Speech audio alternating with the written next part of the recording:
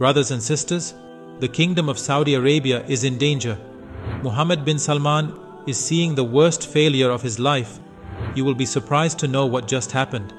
But first of all, tell me, do you remember all the promises that Mohammed bin Salman made when he took control of Saudi Arabia in 2017? I remember how he planned to modernize and rebrand Saudi Arabia. He presented his Vision 2030, in which he planned to reduce the country's dependency on oil. He wanted to impress the Western superpowers by moving Saudi Arabia away from Islamic traditions.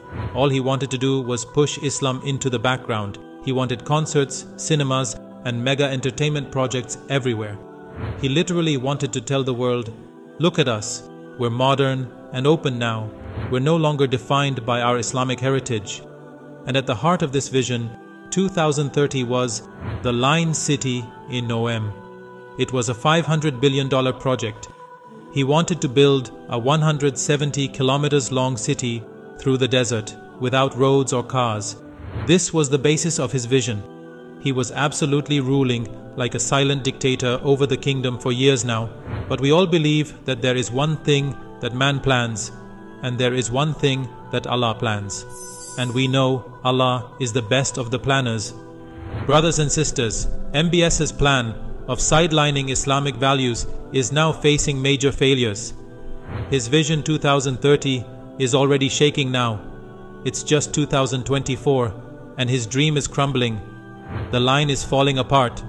The project is facing massive financial obstacles. Some experts are now estimating that its price could reach $1 trillion. No one is investing in the project.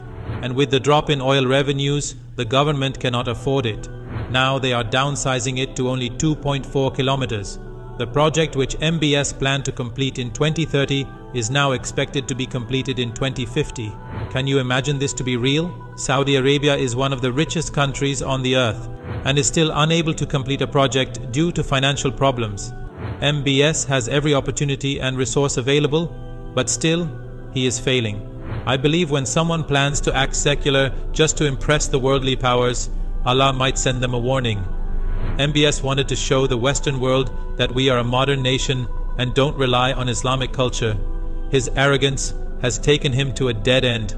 Brothers and sisters, history has many lessons for us, especially when it comes to arrogance and overambition. Remember the story of Nimrod?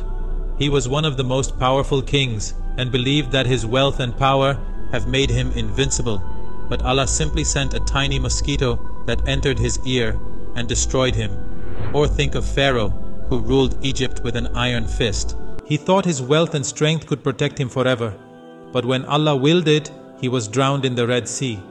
Allah reminds us in Surah Al-Imran, say, O Allah, owner of sovereignty, you give sovereignty to whom you will, and you take sovereignty away from whom you will. You honor whom you will, and you humble whom you will. In your hand is all good. Indeed, you are over all things competent. Brothers and sisters, MBS's ambitions with Vision 2030 and the line are no different. He believes his wealth and power can bring success, but without the guidance of Allah, no amount of money or influence can bring success. Allah reminds us in the Quran, and do not walk upon the earth exultantly.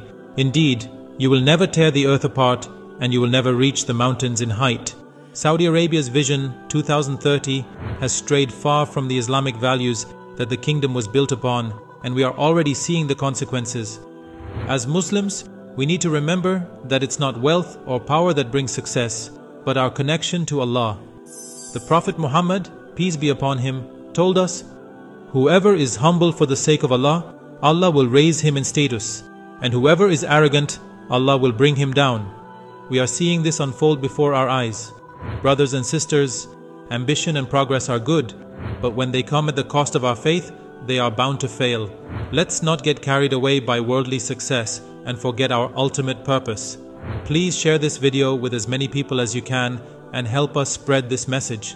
Subscribe to my channel if you haven't already. See you in the next video.